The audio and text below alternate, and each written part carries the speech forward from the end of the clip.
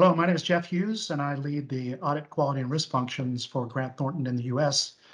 I'm responsible for the implementation and continued assessment of our system of quality management under ISQM 1. So like you, I am very interested party in the solution we're going to show you. It's interesting, when we began this journey of implementing ISQM 1, we determined pretty quickly we needed a tool. So we built one internally. And that tool was going to work really well for us. And then we started getting some inquiries from our member firms around Grant Thornton International, as well as other firms about what we were using. So we headed down this path of turning our tool into a commercial tool that could be easily used by others. And that's how we created qm.x. qm.x was actually forked off another tool we built called soc.x. And the reason that's important is we were able to leverage proven capabilities and security. So during the demo, you're going to see some of the rich features and capabilities, but just a few things for you to think about as we do that. The tool was built to be scalable. That is, it can be used by any size firm, regardless of the level of complexity. It's not a matter of tailoring the tool, rather it's based on the use by a firm based on what the firm does, because it was kind of built by accountants for accountants. So it's ready to be able to capture and continually assess the firm's system of quality management. We built it to comply with the standards, but so that it could be easy as possible to operate. It can be used to comply with any of the standards. So if you need it for ISQM 1 and eventually the AICPA and PCAOB standards, or even any localized standards, you can do that all at the same time. It can be localized for any language requirements, and it's available in the Azure Marketplace, which makes it easily accessible.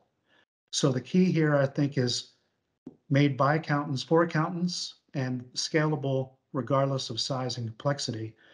And really, we're going to walk through the features. So let's take a look at the tool. Hannah, let me just turn it over to you at this point. Today, we're going to spend about 90% of our time actually in the test environment for the tool. So this is the environment that we're working in day to day, testing things, developing new features off of. And then we'll also spend some time in my demo slides, which will showcase some features that we have in progress but aren't yet integrated into our environment here.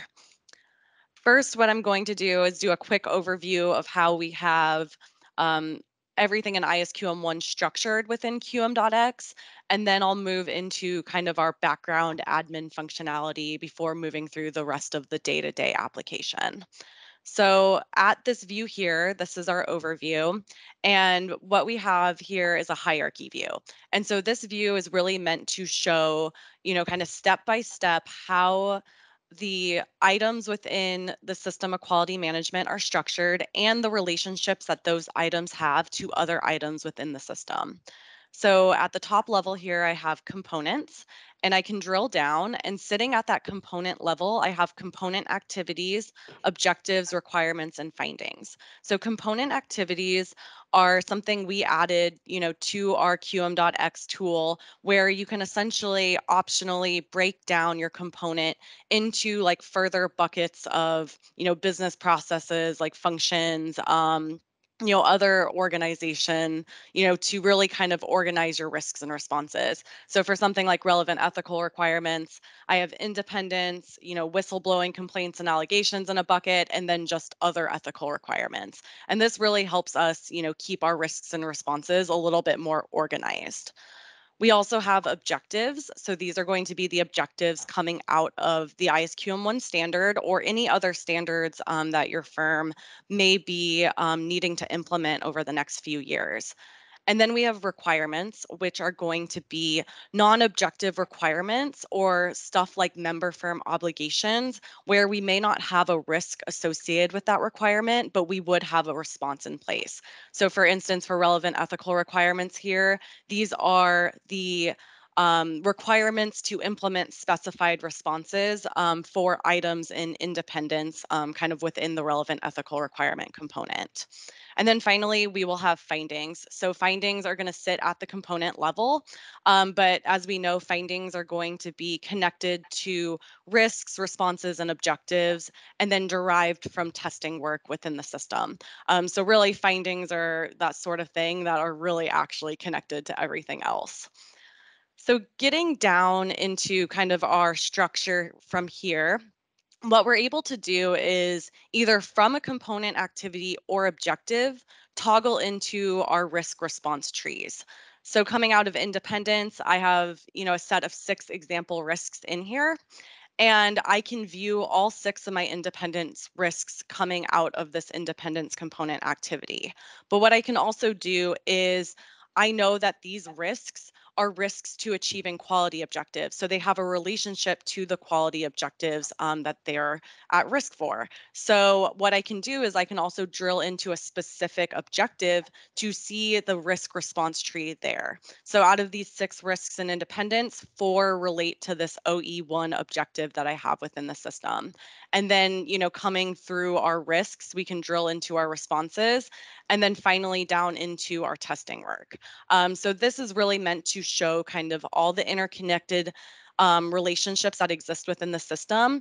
And then also, in the event we have cross-component relationships, also show those there. So we know that we're going to have risks that respond to objectives, in the component that they probably sit in, but also objectives that sit in other components. We know independence is going to hit acceptance and continuance, for example.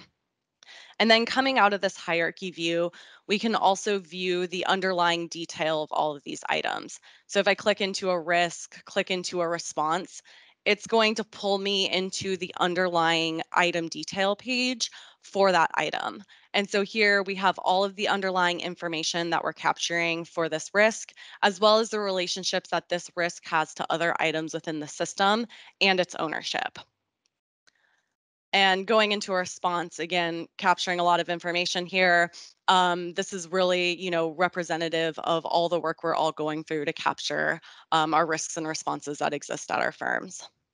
So coming from here, moving away from this hierarchy view, now that we have an understanding of how our system of quality management is structured, I'm going to talk about kind of all the underlying features that make the app actually work. And so I'll head into our admin section. So the first thing within our admin section is going to be an audit log. And so what we're doing in the system is as people are making updates, changes, deleting items, anything within the system of quality management, it's going to be tracked in this audit log, which provides underlying details of like who changed what and when. And it's also available as a download to Excel. So this ensures we have like kind of that full audit trail we need coming through our system of quality management. Within our default section, this is a way for firms to essentially configure and tailor qm.x to work for them.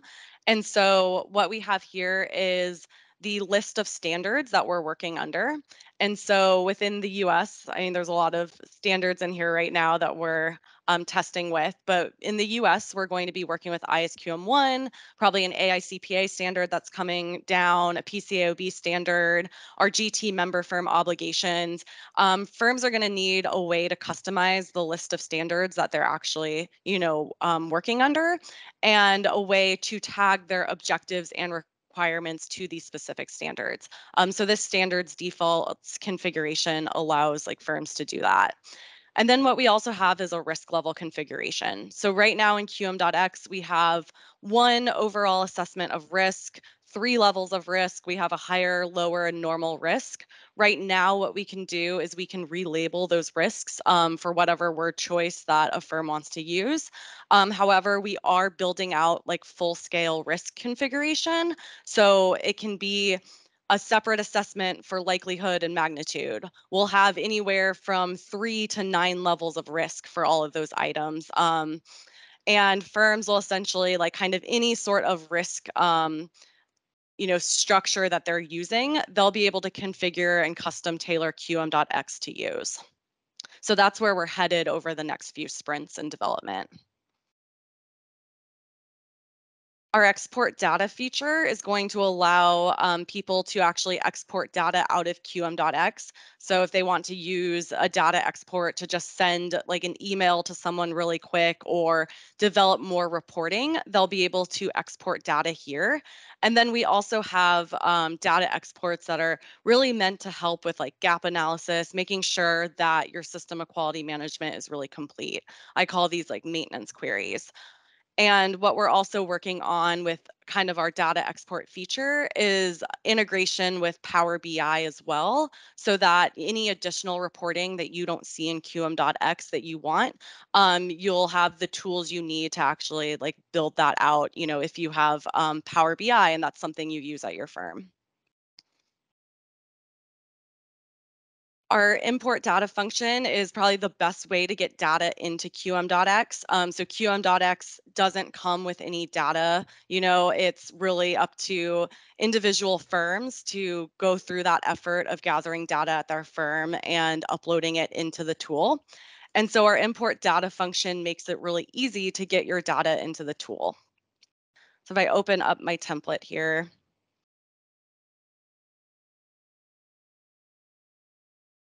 what we have within the template is a way to upload everything from components all the way down to what we call our testing plans.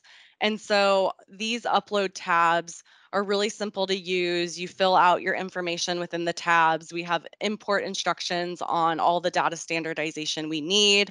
And what we can also do within the import function is also import in all the relationships. So if we have something like a risk that relates to multiple objectives, we can actually list out every single objective that risk impacts, and it will automatically create those relationships in qm.x for you.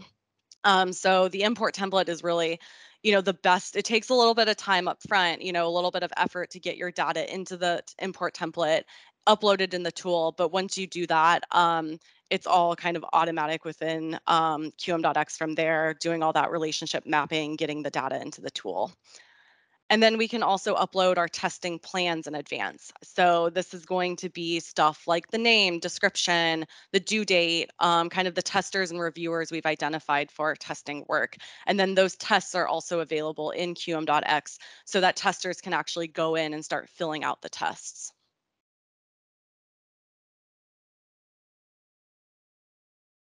Up next, we have our periods function. And so this is going to be keeping track of evaluation periods. And so, for instance, right now we're working in our 2022 period. And so we've can set up evaluation periods within the system. And then what we can also do is freeze and roll forward evaluation periods. So freezing an evaluation period is essentially once your evaluation is completed for the year, you want to freeze it so that you can access it at a later date, but not change any of the information in there.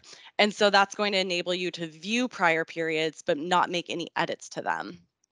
Roll forward is how you roll forward your data from one year to the next evaluation period. Just because we know that we're not going to want to go through like an import template process every single year to get data into the tool. So we'll be able to roll over everything that's relevant for the next evaluation period. And we also have a hard delete in here. I'm using the hard delete a lot right now just because we're testing things and getting data into the tool, re-importing. But what hard delete is actually there for is for once you're past retention periods and actually want to like delete it out of the system, you can use the hard delete to completely wipe the database of the data that is in your system of quality management. Our users function is how we assign users to qm.x. We've got some standard user roles here, such as system administrator, the person who has access to this whole admin panel. Editor has like global edit access to the items. Reader can come in and read items in the system of quality management, but can't make edits. A report reader only has access to the report tab. So maybe they don't need to see the day-to-day detail, but want to see kind of the overall reports. And then we have a concept of an item owner. And an item owner is a person who owns a particular item within the system of quality management. And so they have edit access to that particular item or items that they own, but not any of the other items within the system. And we also have some export functionality here as well. Okay, so getting back into kind of the day-to-day work in the application, we'll go to our items tab next. So within the items tab, we have an item search where you can search for particular items in your system of quality management, maybe by item type, by particular owners, actually selecting down to a particular item. If I select down to a particular item, it's going to pull that specific item and then all of the items that relate to that item as well. So another instance where we're really showing the relationships that exist between these items. And what we also have is a create new item um, page. And so our create new item page is how you would manually add information to the system of quality management and not have to go through the import template process if you're adding something incrementally. And so what we have here is a template for every single item within the system of quality management, except for a finding, which gets added elsewhere. And within these templates, they are templates for that particular item. So you can add your ownership, all of your underlying detail. Getting back to our defaults configuration, this is like an area where those, items that you've configured in the defaults like become the items you can select from when you're manually adding items or also in the import template. And then you can also do the relationship mapping manually as well. Coming back to the item search, what we also have is our tests and findings workflow. And so again, we've uploaded our test plans in advance, possibly through the import template. If I want to go in and actually fill out a test, I can click into a test and it's going to pull me to our testing page. And so here we're capturing different information about the test, kind of the basic information that we've already captured. We're concluding on design and operating effectiveness. And then what we're doing is we're actually uploading our underlying testing detail. So we know that testing is not necessarily something that we can just create one template to rule them all in qm.x. It's going to be, the testing work that's performed is going to be different depending on what the response is, the level of testing, especially depending on what the response is to these risks. And so we have an upload function that allows you to upload all that underlying testing work, sample detail and so on into qm.x so it's available for reference. And then within the tool itself, we are capturing, our overall conclusion so that we can see that, through our reporting and coming out of the application. A test is one area where you can also create a finding. The other place you can create a finding is from our components page, since we know that not all findings are going to be derived necessarily from testing work. And so if design or operating effectiveness coming out of our testing work is going to be a no, we're going to need to generate a finding. And so I can do that, through this workflow. And so if I just create a finding, I can come through here and get it into the system.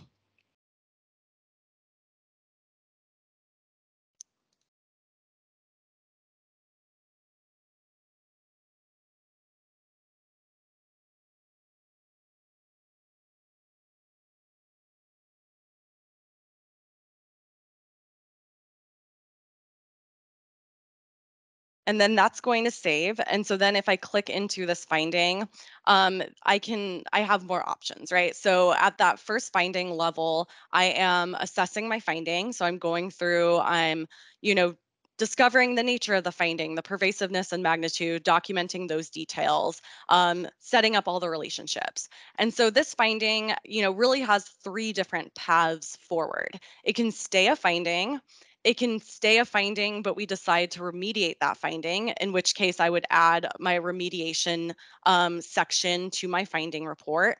or it can be elevated to the status of a deficiency. And so if it gets elevated to the status of the deficiency, I would add my deficiency details section.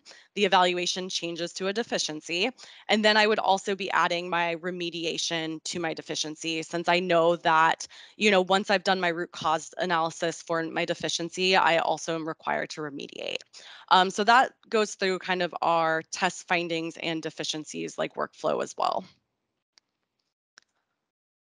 What we have next is going to be our reporting functionality. And so within qm.x, we're going to have these 6 reports, and then we'll also have a 7th report for response details, which just hasn't been added to the system yet. And so these reports represent kind of that core reporting functionality that like everyone is going to want to see. And so within our reports, I can click into my risk and response matrix. And within our reporting setup, we have kind of the same set of filters that we're working with. So what we can do is we can filter by component in order to see kind of the specific risks and responses we want to see. And we have options to multi-select as well as select all. And then we can optionally use either the component activity filter, knowing that maybe not every firm is going to necessarily have component activities. It's optional to use this filter, or we can filter by a particular objective. And what it's going to do is it's going to pull all the risks related to that objective component or component activity, and then it's going to pull all the responses that respond to those risks. And then within this report, you can export these reports to Excel, as well as pull up the underlying item detail, which are all available as hyperlinks. Our risk heat map report shows the risk heat map for various component activity or objective, including the description of the risk, the overall risk assessment of those risks, and then showing kind of that aggregate breakdown by risk level.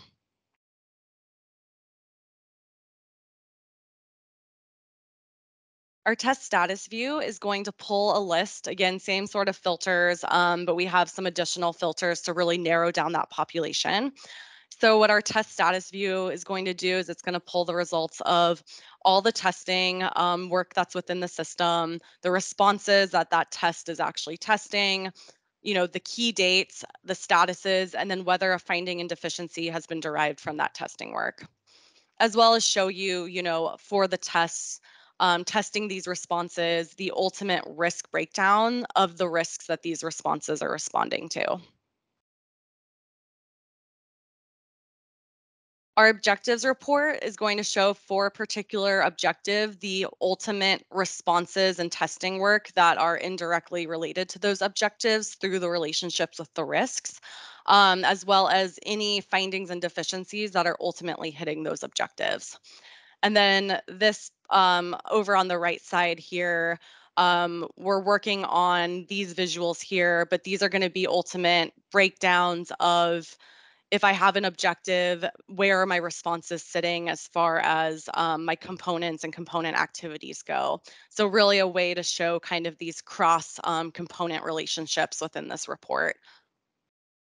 But the requirements report is a report that shows for all the requirements in the system, the ultimate response, and then findings and deficiencies like work stream coming out of that, as well as showing you all your specified responses. And so this is a way to show for your specified responses if you have any findings derived, from those, specified responses in themselves. And then finally, we have the findings and deficiencies report. And so this is going to keep track of all the findings within the system of quality management. So here I've got 3 findings that I've added to relevant ethical requirements. 3, which are, evaluation in progress. Some of the associated items, I think it's just pulling one of the associated items right now. It'll eventually pull all of them. The overall nature of the finding shows that as like kind of this aggregate bar as well. And then once a finding gets elevated to a deficiency, it'll move on to the deficiencies tab. And then for any finding or deficiency that's remediated, that remediation detail is going to show on this remediation tab here. Kind of the last piece within the application itself before we move into some of our upcoming features is evaluations. And so within ISQM1, we know that we have to at least annually evaluate our system of quality management to make sure that the quality objectives are being achieved. So we've built in a mechanism for evaluating the system of quality management. And so what we can do is create a new evaluation. And so an evaluation is going to have a name and then it's going to have an as at date saying that, as of this date, this is when we've performed our evaluation of the system of quality management. And so our evaluations work in 3 tiers. So first, there's a component evaluator assessment. And so what we can do for every component is have the component owners be listed as evaluators, as well as add any additional evaluators you want to like take a second look at that component. And then once all the component owners evaluate, it moves on to the person who has the operational responsibility of the system of quality management, and then to the ultimate system of quality management owner. So if I click into one of these that's in progress, this one here is a component owner evaluation. And so, for instance, I'm listed as a component owner here. I'm able to go in and click into any component that I'm an evaluator of. And so if I click into this, I can come in and fill out this form. Sarah is also a component owner, and so she would also be coming in and filling out this form as she does her evaluation. And so here we're confirming quality objectives, quality risks, responses, any self-monitoring testing work. It's going to pull out automatically any of the deficiencies that have been created within the component. So it pulls the list of the findings that you can actually, or the deficiencies that you can actually click into and see. And then it lists those all out so you can confirm that you have reviewed all of these. And then you ultimately, perform your overall conclusion. Once all the component owners evaluate, the tab becomes available for the operational owner. Let me see if I have one. I don't think I have one that's like actually in progress. But once the component owners evaluate, it moves to the operational owner evaluator. That tab becomes available.